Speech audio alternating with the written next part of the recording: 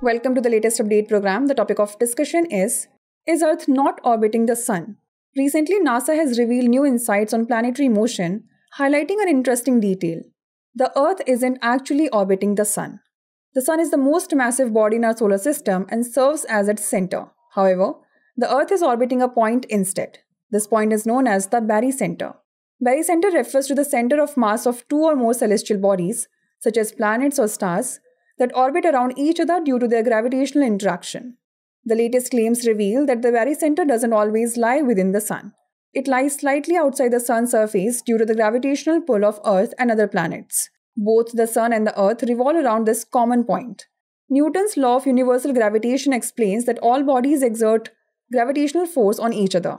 This means both the Sun and Earth exert force towards each other. For instance, the barycenter of Pluto and its moon, Charon, is shared, causing them to circle it in a dance-like motion.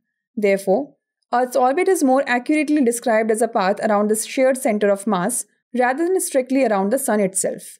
Kepler's laws of planetary motion are three scientific laws describing the motion of planets around the Sun. Kepler's first law, the law of orbits, Kepler's second law, the law of equal areas, and Kepler's third law, the law of periods. Now it's the time to test your knowledge. The question is, which of the following is not a Kepler's laws of planetary motion?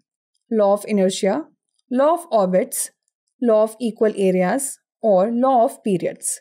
Send the answer to this question in the comment section. Thanks for watching. For more informative content, like, share and subscribe, and do not forget to press the bell icon to get the notifications.